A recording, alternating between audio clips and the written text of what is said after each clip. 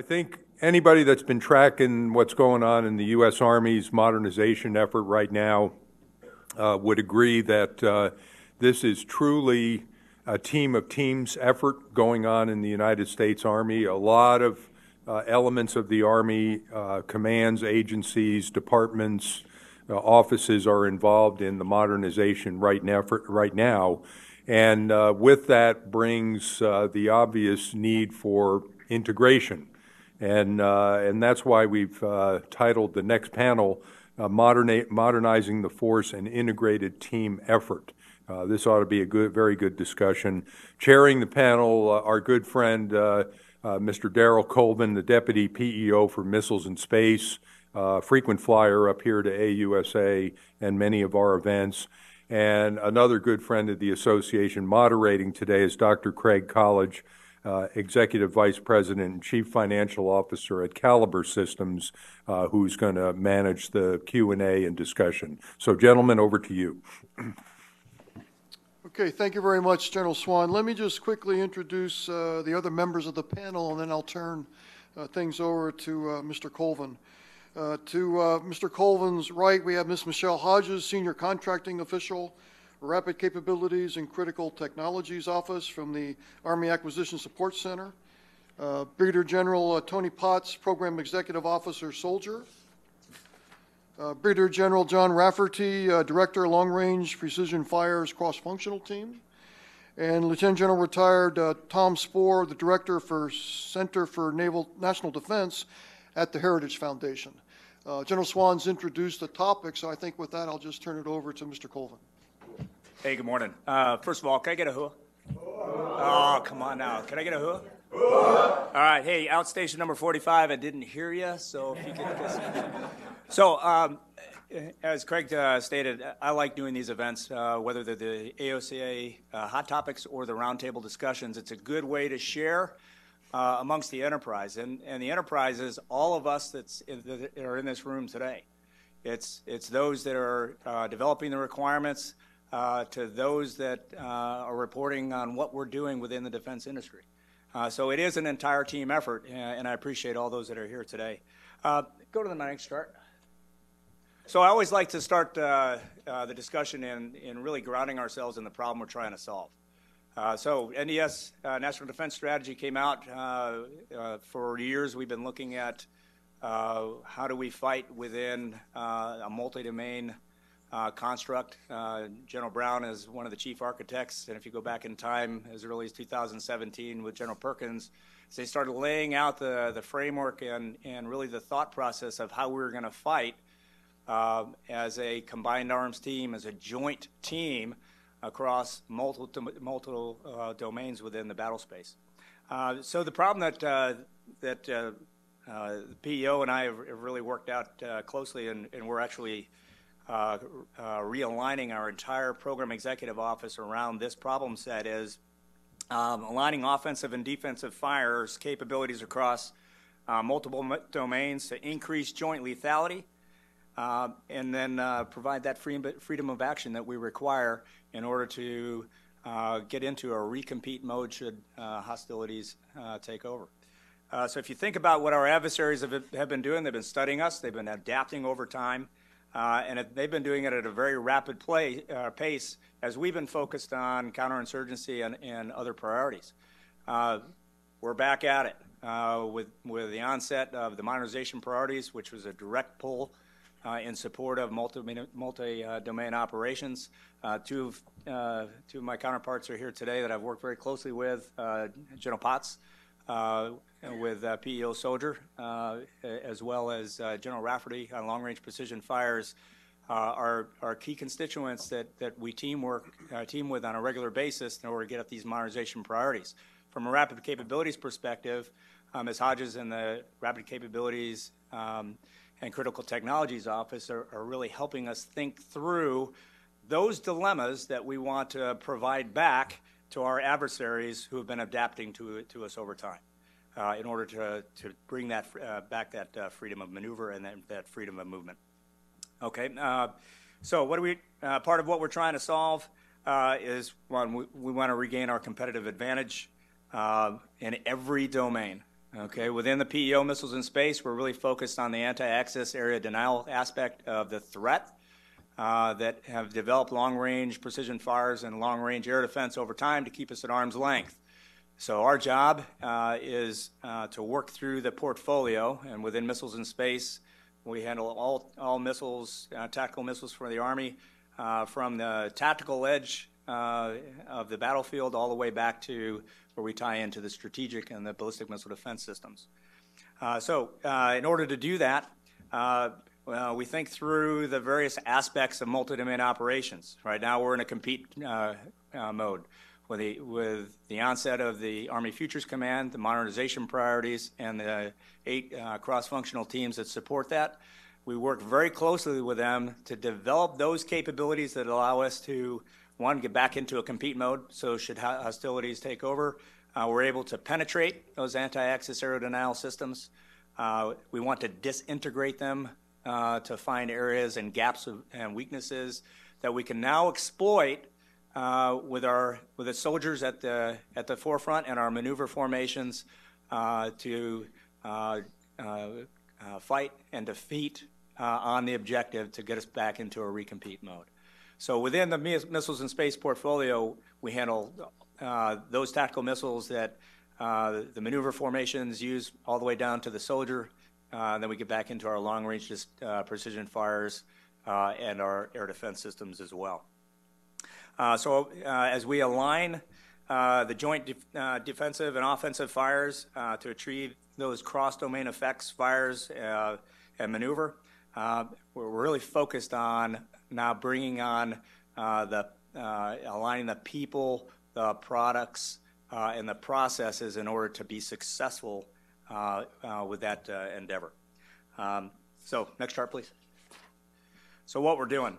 In order to achieve that desired outcome, aligning the people, processes, and products around the problem that we're trying to solve, which is the integration of offensive and defensive fires, we're establishing those conditions and those processes that enable our program offices and really becomes a model across the Army to find integrated solutions that are flexible relative to the acquisition methods and provide increased cross not only project coordination but across the entire enterprise. So if you think about the acquisition enterprise, very small portion of that really from an acquisition perspective, the little a, is what we provide from a material aspect. The greater portion of that, the big A acquisition, big A being Army acquisition, spans across the entire set of domains from doctrine, organization, training, logistics, policies, personnel, you name it. All those domains that we have to bring to bear rapidly, not only just the material, but have to bring to bear rapidly, are required in order to give that soldier the confidence to be able to fight and win on the objective. Ms. Hsu brought out some great points this morning regarding prototyping that I'm going to talk about with one of our success stories, which is the initial maneuver short-range air defense system. So our method, we're keeping it simple. We're aligning the product capabilities. We've established an integrated fires and a rapid capabilities office. The integrated fires portion of that within the PEO aligns with the other PEOs. So we have teams that work with General Potts. We also have teams that are nested, or members that are nested in General Rafferty's long-range precision fires cross-functional teams. Got 2 transition teams already working for the Rapid Capabilities and Critical Technologies Office, one for directed energy and one for long-range hypersonic weapons. And then we have our teams that are working with Space and Missile Defense, and as well as Missile Defense Agency with the ballistic missile defense systems. So as you can see, we're taking our organization that as it exists today, and we're pushing them out across the enterprise so we're fully integrated. So to get an integrated capability that can fight and win on the battlefield, you have to have an integrated organization that understands what joint lethality means. And it's just not the product that you're developing. You have to understand how that fits into the greater multi-domain operations. We're establishing resource allocation processes to get much more flexibility and really prioritizing across commodities. So one of the realignments within our PEO, I'll give you an example. We had 3 project offices. Each one managed a sensor. So I had counter rockets, artillery and mortars project office managing a sensor. I had the cruise missile defense system developing and managing a sensor. We had lower tier project office developing and managing sensors. So one of the realignments within the PEO is we're bringing all those sensors, and that includes optical sensors as well, into one project office to be managed by one commodity PM.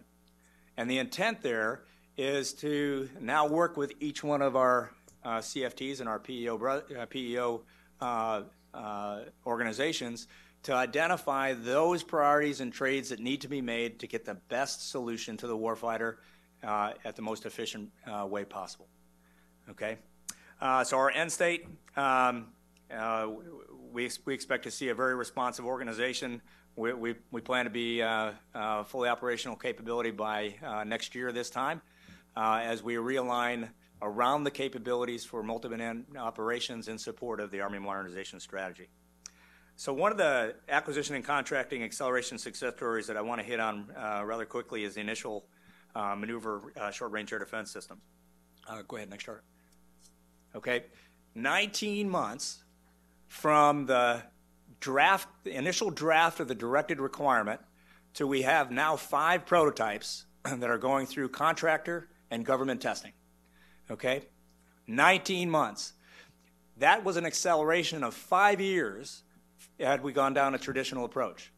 So we are balancing exactly what Ms. Hsu talked about earlier today relative to you have a prototype. How do you ensure that you've addressed the illities to get to a production representative design? So we have 5 prototypes that have been delivered today. In testing, we are doing find, fix, and update the design back out into the test. It's an iterative process. We're doing that for both hardware and software. Right down to what are the pinch points on a hatch coming off of that Stryker vehicle as a soldier egresses into that system. So it's right down to the finest details. We make the changes on the spot, update the design, and we move on. Yes, there's some risk associated with that. Okay, we realize that.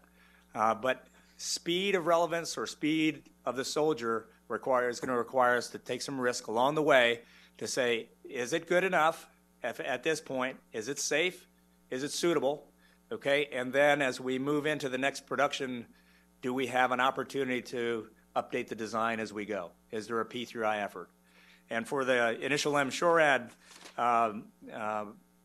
system, what you see here is a kinetic version of this system that'll defeat Group 1s and 2 UASs. It'll go after, provide some primary defense for the maneuver forces on the battlefield. The next instantiation of this brings in the directed energy piece that the Rapid Capabilities and Critical Technology Office is working, not only from a high energy laser perspective, but we're thinking much bigger. We're looking at high powered microwaves and leveraging some of the things that the Air Force is working. So we're combining our efforts not only within the Army but across services as well in order to get to the end state. So some lesson learned. We have fully embraced the authorities that Congress has provided us, thinking through the other transaction agreements or authorities that are provided to us, not as the total ends or means to the end, but as a tool. Because I'm a firm believer that FAR-based contracts can be as responsive and flexible as an OTA. You just got to work at it, okay?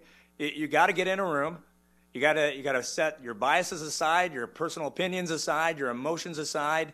You got to look at the problem you're trying to solve, and you got to do the critical thinking associated to get to the end state. It's all in that upfront work. From a lesson learned that we found was requirements have to be well defined up front. Do they need to be perfect? No, because they're going to change over time. We know that. But we need to have them fully vetted with industry participation to make that work. We need to get off of so we're trying to move away from this whole data rights and intellectual property fight. It's all about a license agreement strategy that says what data, as the government, do we need and when do we need it in order to make it effectively work for us. It's not a all or nothing, I gotta have it or we're gonna walk away. It's a strategy agreed to up front with our industrial base in order to make that a success story. Industry partner relations, two-way communications, that's critical. And we didn't get locked into a single solution. This was a competitive approach from the onset. We had industry bring their solutions, their prototypes, initially out to White Sands Missile Range.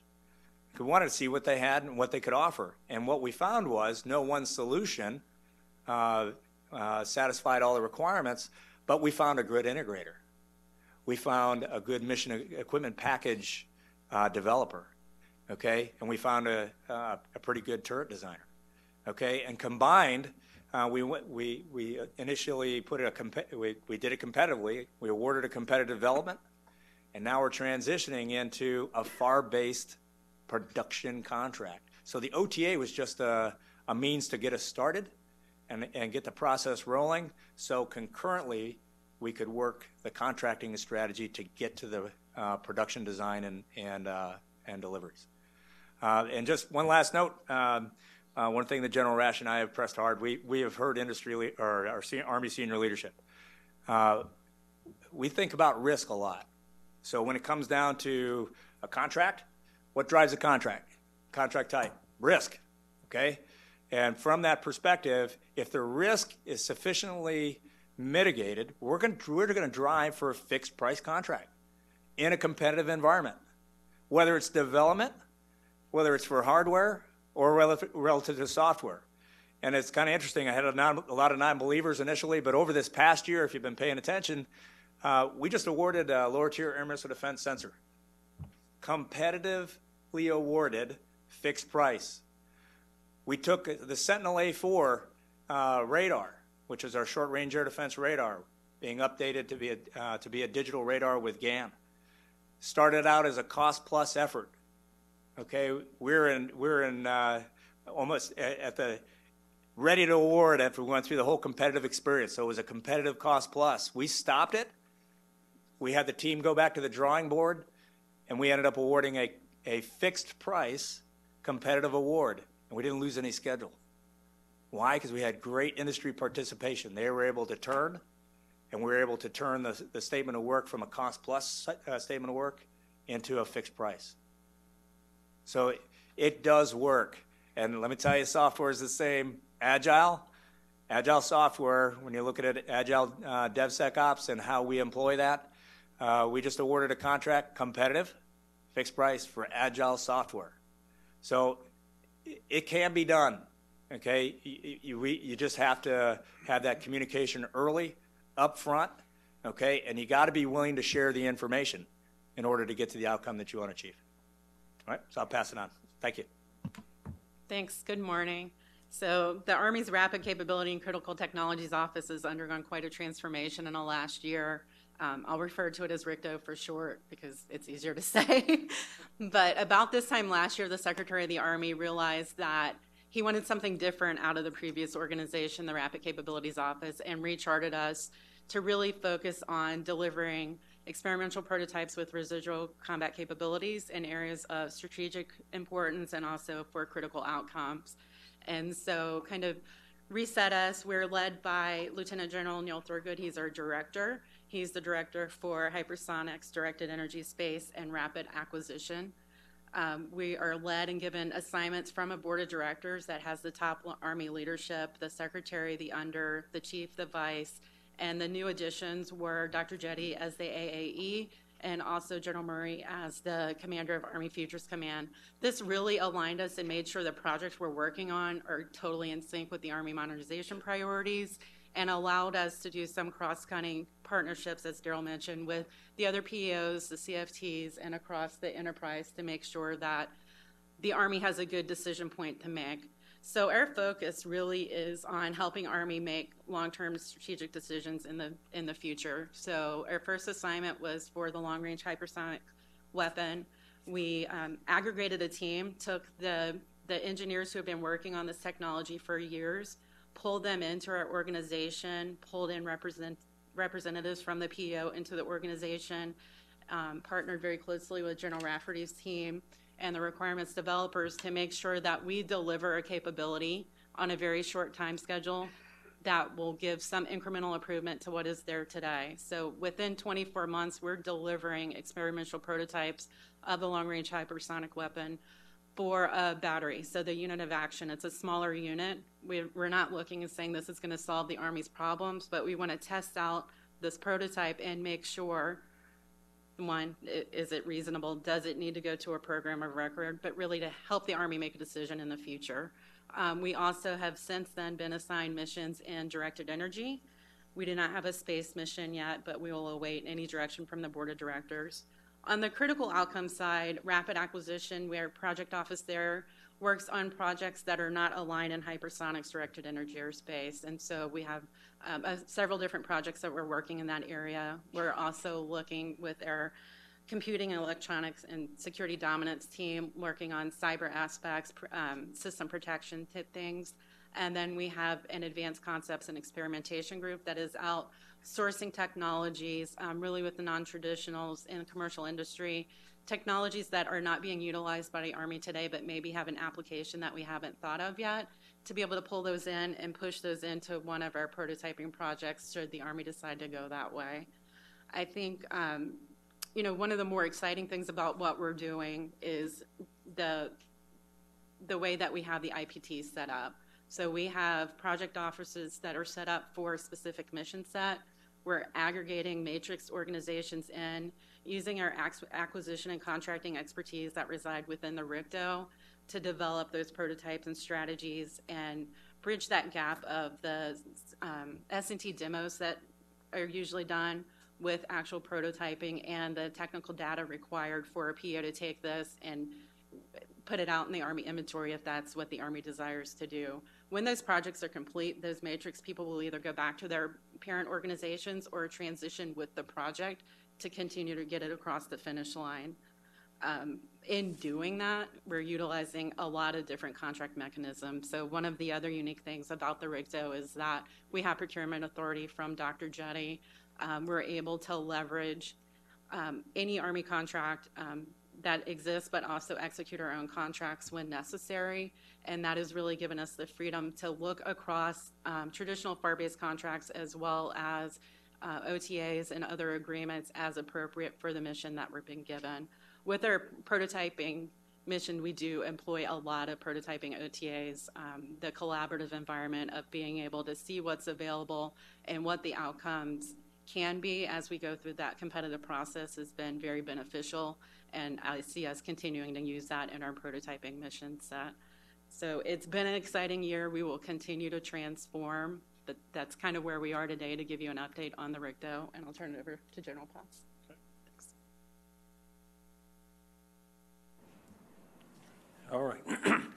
So I think it was, good grief, almost 2 years ago, I took over the PEO. I didn't have a deputy, so I called my good friend Darryl Colvin, and I said, hey, there's a great opportunity for you to come up and spend a little time as a deputy PEO, kind of get you set up for success for the future. And Darryl showed up, and I said, there's one thing I might have forgot to tell you. I said, I'm leaving for Capstone next week, and you're going to be the PEO for the next 6 weeks. Congratulations.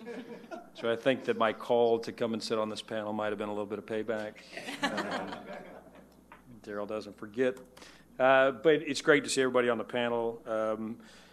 And I think maybe what we show is a little bit of a diversity from kind of the major weapon systems platforms to the lethality pieces, which I know my team doesn't like to hear me call them commodity products, but in the grand scheme of what we do, we tend to have more of a little commodity type mentality, but the ability to turn very rapidly. And so I think what I've got up here is what, and I want to talk a little bit about capabilities in the white space. This has been a big theme for me over the past several months with the team. And so I want to talk a little bit about it and understand that this, what I think we need to have this kind of enterprise team level approach to delivering capability more rapidly than we've been able to deliver in the past. So And as I work through this chart to try to convey the point, I would probably change it a little bit. You see this, the words adaptive squad architecture in the top. So the first thing I think that we require to do this as a teaming approach is we have to have a government-owned architecture that everybody understands and everybody can build to. If we don't have that, then we're just left with a large number of proprietary type solutions that we then are trying to figure out how to integrate, which is never an efficient means or model. So I will tell you on the 23rd of January, I think will be the official rollout of our version 1 of our adaptive squad architecture, which is the government-owned architecture for the squad. Now, we're very intentional about the squad. Now, we talk about the soldiers an integrated combat platform, or an integrated weapons platform, and the squad is an integrated combat platform. And they sound simple, but they mean a whole lot in the terms of how do you develop capability. And I don't mean how do you develop products, I mean how do you develop capabilities. And so we talk about this as capability in the white space, so you have to have that. Now the other two pieces that I think are highly critical to this, which we're working significantly on, are soldier tactical power. It will become the Achilles heel of the infantryman because everything we're putting on that soldier is now requiring some form of power, and we just cannot continue to upload batteries. We've got to find a better way to manage it, better power distribution, better power output. So that's one of our, we call them problem sets, not requirements, but we are talking about problem sets. The other piece is that I would tell you that belongs on here to hold this together is processing. Everything that we do really is requiring some form of onboard compute and onboard storage. And that's all got to fit in as part of the architecture because we want to own that. We want to now treat the soldier and the squad in the same manner that we treat a major combat platform, where it's a systems engineering approach to where you are giving, it's basically a swap. And we tell you where you draw your power from. We tell you where your compute storage is, how much capacity you have. And then we'll provide those. I'm not interested right now in everybody bringing their own compute solutions, their own storage solutions, their own battery solutions. What I'm saying is we'll own the infrastructure and the architecture, and what I'm asking is industry to bring capability that fits within that architecture. I'll kind of go through just real quick. So you see around the green, these are products. And we're good at this. We build products, and my teams, like all these other teams, they're exceptional at what they do. And they are going to provide an exceptional product. I don't want to have to build a new product every time we want a new capability. That's where I think we go wrong. And so, listen, I got my Kentucky high school education, so I'll keep this simple because it's about all I know how to do. So I go back to the iPhone and the Android, right? What creates an explosion of capability? It's not that we're building new iPhones and new Androids every day. It's that everybody out there understands what the architecture is. There's a software development toolkit, right? There's an architecture, and anybody who knows how to write code can go into this, write code, and create by using the peripheral devices, using the storage, the battery that's already on there. Listen, nobody has to go out and rebuild towers, right? We simply use the towers and the infrastructure and the architecture that exist, but they're giving us more and more capability. Every time you turn your phone on, you get a new update, there's a new software application, there's something, and we're using it for things that we never really envisioned before, but it's fantastic capability. So we think about this from the soldier and the squad perspective the same way, and I'll give you an example, and then we'll move on. I don't want to take a lot of the time here, but for instance, you see up in the what's in the upper left-hand corner as you're looking at this is the ENVGB. We started fielding the ENVGB late September, early October to 2-1. Absolutely fabulous capability. Best night vision device we've ever fielded, thermal channel. It's fully integrated. We can bring in augmented reality into this. In and of itself, best night vision device we've ever fielded. And if that's all we gave our soldiers, it would be fantastic. That's one. Then we have another thing in here called the Family of Weapon Sights Individual, the FWSI. So it's down clockwise around, I guess it's about at your 7 o'clock position. Great thermal capability to identify targets at range. Now, we need this because the enemy is getting more sophisticated in how they, if a soldier lights up a PEC-15 on the battlefield, the chances that they will be seen are pretty high because technology now exists where you can see it when we light up. So we need more of a passive thermal device to protect our soldiers. So, in and of itself, absolutely fantastic capability. But because we've built an architecture and we understand the architecture, and we have this thing called an inter-soldier wireless, which you do see on there, which now creates a 4-meter bubble around a soldier. It's right now 128-bit kilobit encrypted or bit encrypted. It's going to 256, and we have signed out the architectural standard for how you have to operate on that device. So we make it public. It tells you how to do it, right? We can now combine those capabilities, and what I mean is that our site now, they can reach out 900 meters and identify a target passively. That's really cool. But now I can pass it up to my goggles, and inside that 40-degree field of view, I can now bring in also an 18-degree field of view that shows a target that's up to 900 meters out, and that soldier actually never has to raise his weapon to his eye to see the sight and put it on target. And in fact, if the soldier has a means to defilade himself or stand behind an area of cover and move his weapon around that, he can engage a target without exposing himself to the enemy. That's what now I don't have a program, I don't have a line that says rapid target acquisition. I don't have that. But think about this. We created a capability in the white space by having an architecture that we all understand, and I don't even need a new funding line for it. I simply needed the capability gap, and to do this, and again, now it's about the squad, and it's about that soldier's integrated combat platform, and I could go through many, many examples of that type of capability that you see on these starbursts that we're creating in the white space that nobody's written me a requirement for, but it truly is about squad-level lethality that we can do very rapidly, and it just simply comes as part of the way we field these products to our soldiers. That goes across the entire enterprise. I know Darryl and his team have taken our software development kit, understanding of the architecture, with their Stinger guys, and they have created a Stinger targeting that we can use. Right? They didn't have to create anything else. They're using our infrastructure, our architecture, our software development toolkit, but they're now creating a targeting system for the Stingers, and we're going to bring that back into the FWSI to create a precision targeting that we've never had before, but we didn't have to create a new program to do it. That's just an example, and we can go across the board at a number of these things. So I'll stop there. Looking forward to your questions. Cheers. Thank you, and thanks to the AUSA team for this opportunity, because it helps us, quite frankly, be an integrated team with our industry partners that we don't get to see as much being located at Fort Sill, Oklahoma. So our team at Fort Sill is about 24 or 25 people now, and but there's many more at Detroit, at Picatinny, at Redstone Arsenal with the PEOs and PMs, and with our CCDC lab partners, and then a whole bunch more from industry and other places. But I think our location at Fort Sill means that we've got to be, the team in that has to be a verb. We have to work really hard to maintain our team and work really hard to try to be as much on, Mr. Colvin and PM Missiles and Space have to be on their team as much as they are on ours, as an example.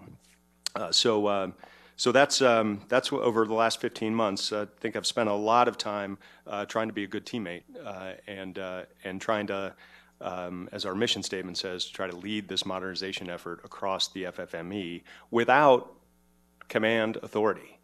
So Army Futures Command has unity of command. We rely on unity of effort. And those very clear priorities that have been set by the senior leaders of the Army helps a lot with that. But not everybody's got the memo. So while there aren't, there are antibodies that are out there that kind of limit our ability to move fast. And sometimes it's not, most of the time, it's not out of ill will. It's that we're asking people to change the way they're doing business. And they've spent their entire careers doing it one way. And now we're telling them we don't like it. Let's do it different. Without telling them necessarily how. So we are working together across the FFME to try to move as quickly as we can. One advantage of our location at Fort Sill is that every day that I'm there, whether it's PT in the morning or whether it's at the barbershop or wherever it is, because of the major training mission that Fort Sill has, we see the future section chiefs, future platoon sergeants, first sergeants, battery commanders of the first hypersonic battery, of the first IRCA battery, of the first rocket unit that's equipped with the precision strike missile. And so then we know, if you look at the pacing threat also, you know that we're not, it's not really a euphemism, but we're not delivering capability.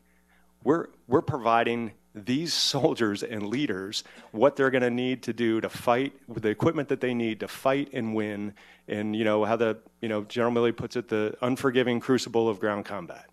And so calling it anything other than that, sometimes it tends to diminish the urgency of our mission. Which is, like I said, if you look at the pacing threat, there isn't a day to lose. There isn't any time to waste gnashing of teeth over what a level of significant contribution is in a contract. So we try to emphasize the urgency of the mission and the criticality in delivering this capability out there. So that's one of the, I think a huge responsibility for the cross-functional teams is to work through that. All of our partners across the Future Force Modernization enterprise want the same thing. Our interests aren't exactly the same. They're aligned, but they're not the same. And often the way that our interests are formalized is through the use of a contract.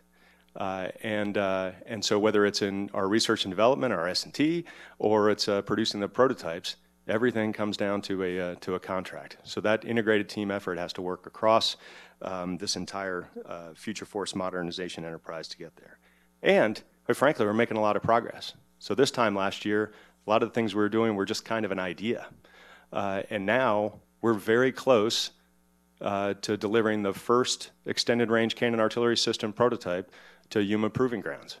One of our HQE is up at Picatinny right now doing a really important design-related soldier touch point. So he's bringing non-commissioned officers from Fort Sill up to Picatinny to work through a couple of design issues.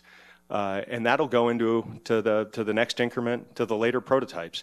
But that first prototype, I mean, they're tightening the bolts, and then it's going to be on its way to Yuma. And very early next year, we'll go right into the shakedown testing and the technology and readiness level 6 demonstration.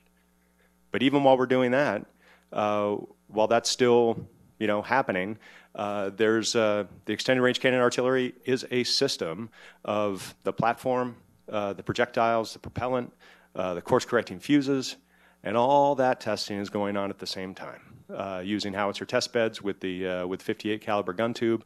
And so the reason why I mention all this is to Ms. Shu's point earlier about have we thought through things.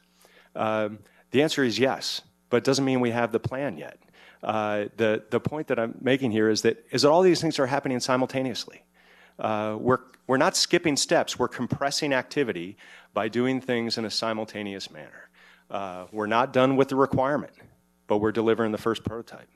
We have the abbreviated CDD approved, but we know that abbreviated CDD is going to turn into a CDD over time. It's going to get improved.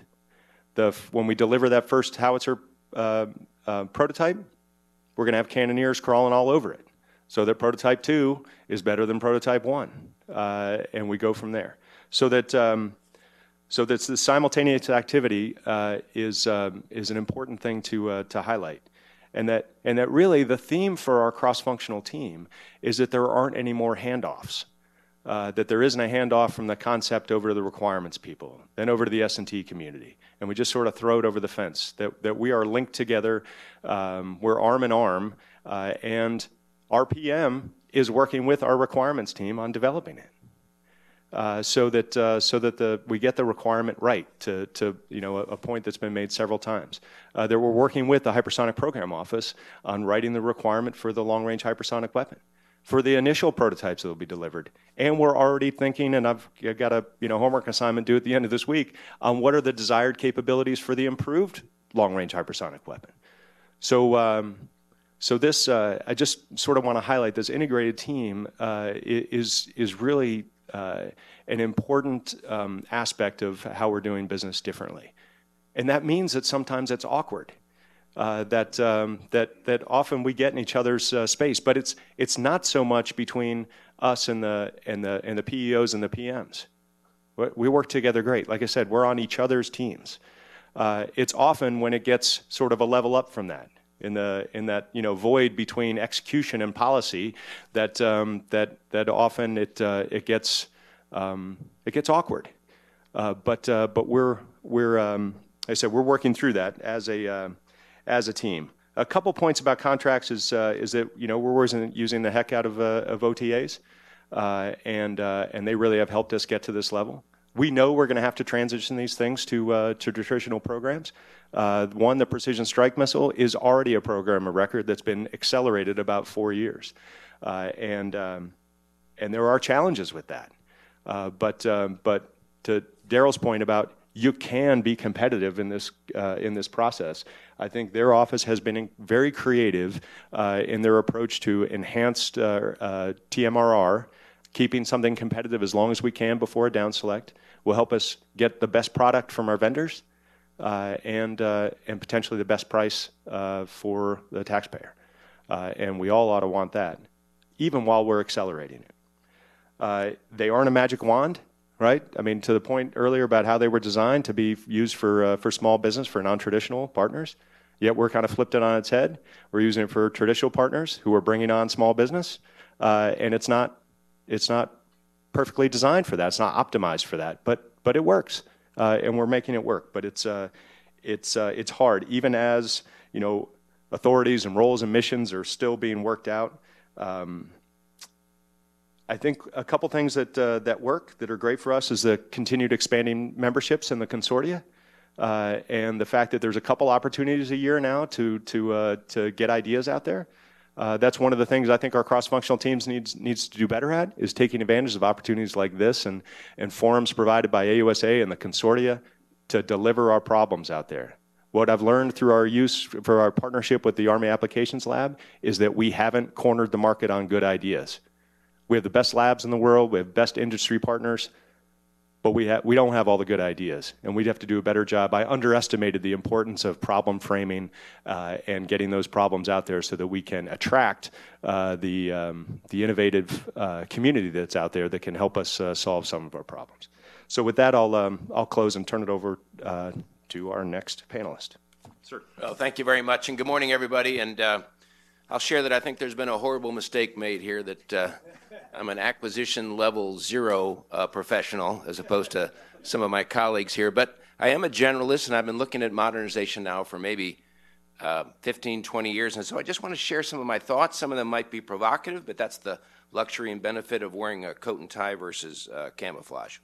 I think fundamentally there's a lot of room for optimism about where the Army is right now on both acquisition and modernization. And I don't want to curry favor, but I think you can point a lot of that credit back to the team that we have right now. People like Spoehr, who was there for a while, McCarthy, Milley, McConville, Jetty, and now Mike Murray at Army Futures Command. Very experienced leaders, know what they want to do.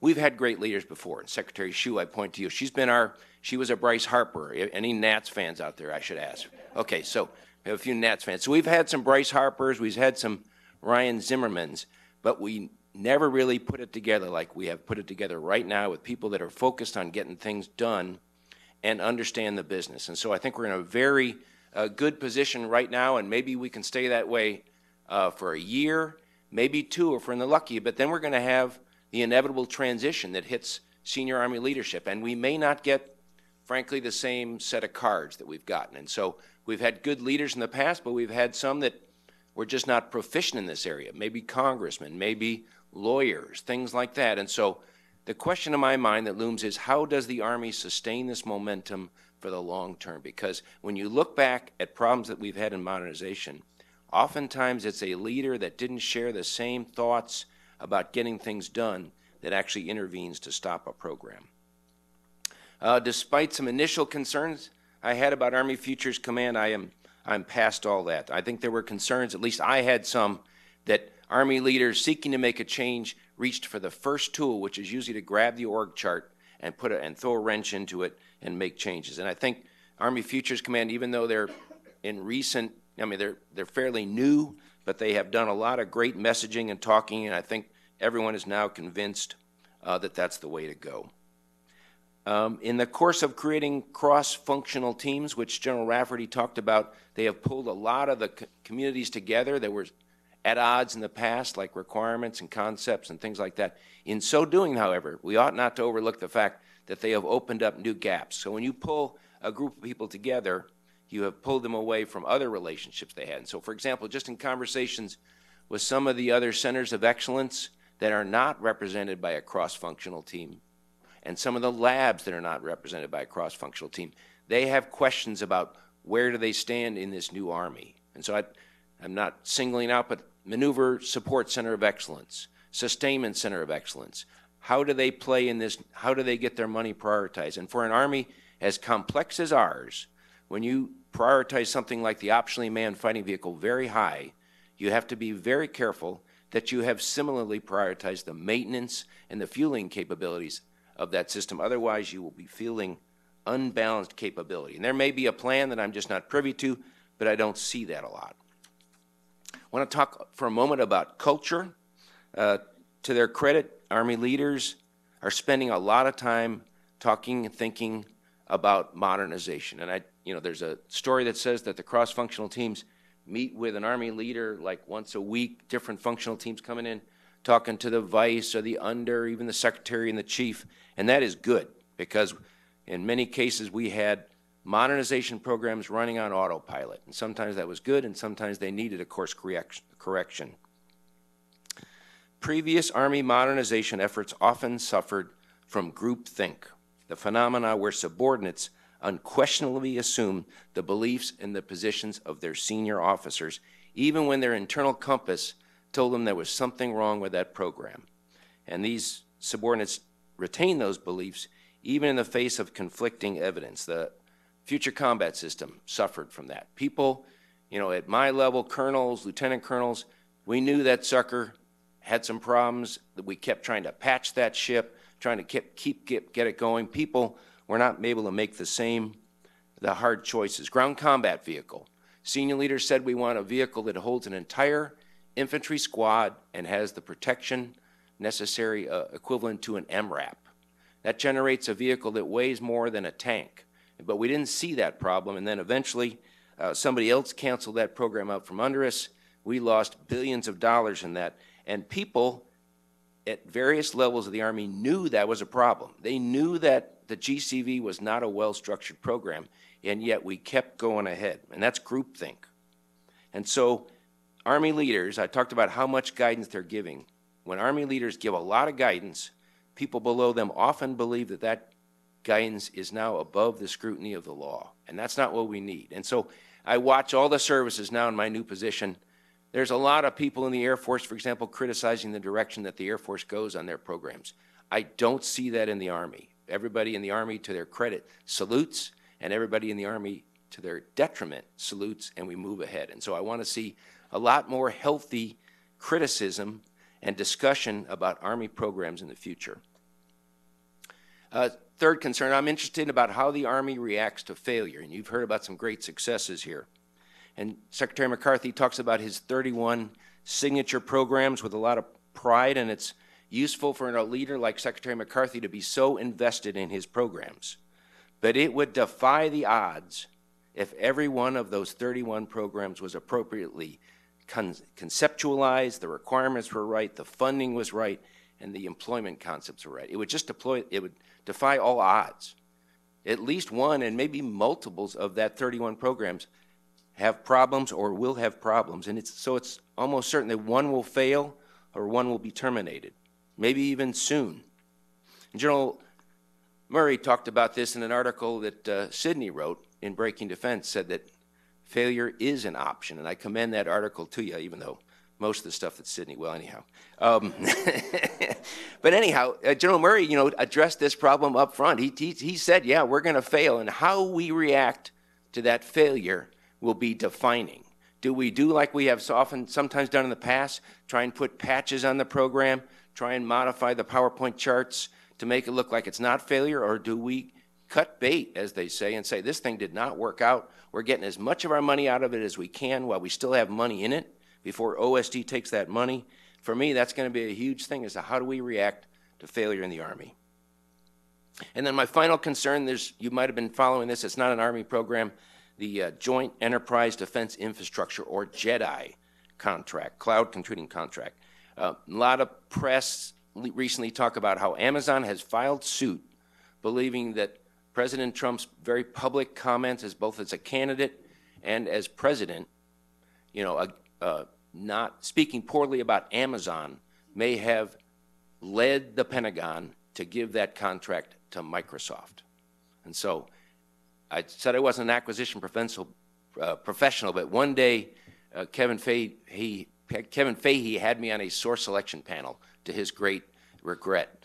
But I still live with the fear that I would inevitably, somehow disclose some element of what went on in that source selection panel. I mean, what goes on in source selection panels in the DOD is something we should be proud of. I mean, we were all sworn to secrecy. I can't even tell you what the program was, but, DOD should be proud of its contracting processes, proud of the rigor and the scrutiny. And everybody in this source selection panel was old and gray-haired like I was, and there was nobody in there that was going to be even mildly subject to any political external influence. And so I think the Army and the DOD has a communications problem, because the American public believes that the Pentagon might make acquisition, contract award decisions like that capriciously based on external circumstances. And ladies and gentlemen, the next couple of years are going to be hard for defense funding, I think.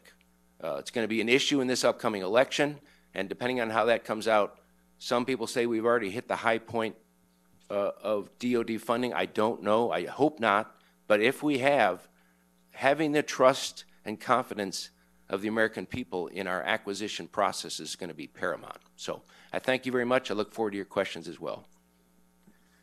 Okay, so you had to bring in the Honorable Fahey. So because you did that, I'm going to hit one of the questions that talks about what are the top 3 acquisition and contracting policy barriers to quickly and efficiently modernize the force. I'm going to answer that in a different way.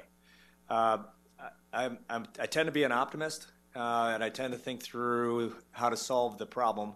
If there's a barrier, then I really haven't put the critical thinking into how to solve it. So I've known Mr. Fahey for years. When I was an Iron Major working for PM Bradley, he worked within PEO GCSS at the time, and he was true to the form then, and he still is today. And he will tell you, and as he's mentored me over the years, he said, Darryl, you can do anything in acquisition if you have 3 things. Okay, if you have agreement on requirements, if you have stable funding, and if you have decisions.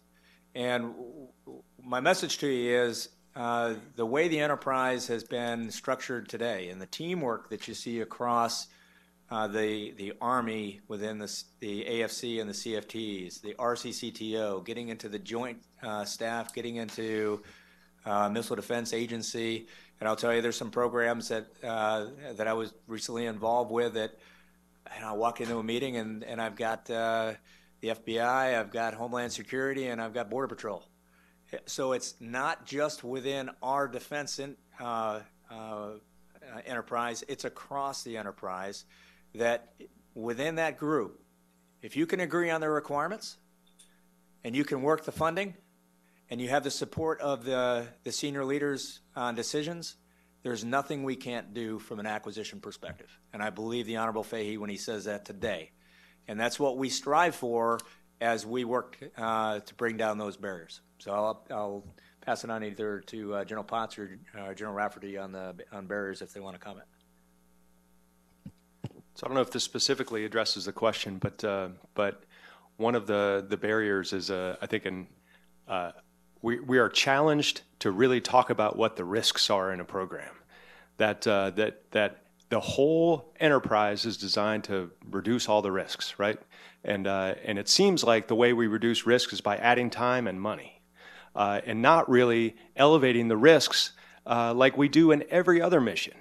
the risk is identified, and then we decide to either add resources, change the mission, or accept it. And we don't give opportunities for leaders at the appropriate levels in this, I think, to really address those, look at those risks head on. And then if something happens to the program, it's always a problem with the requirement, which I'm not so sure that that's really true. That's a way you can point blame, but everybody else gets to address risks by adding money and time. And we didn't have enough time, or we didn't have enough money, so we couldn't make it work. And I'm probably didn't answer the question very well, but I did want to address that to the audience here. That this risk question is something that even after 15 months is still kind of vexing for me. Ms. Hodges? Yeah, so another thing the Army's done over the last year or so is really looked at its policies and determined what was still relevant and where the approval thresholds could be lowered. So you've seen a lot more delegations to the PEOs and PMs, and even in the contracting community, what SCOs can approve, what their chief of contracting officers can approve, and even what that KO on the ground can improve themselves. And so that has allowed us to accelerate a lot of what we're doing. And so I'm with you, sir. I don't see many policies as being a barrier. If you apply the critical thinking and think through your strategy, you're able to execute usually within the authorities that you have in your internal organization, and you don't need to go ask for additional help. Okay, I see our time is up. I want to thank our panel members one more time. Great discussion, great questions. I'm sure you'll rope some of these folks before they escape and continue the discussion. So thank you all very much.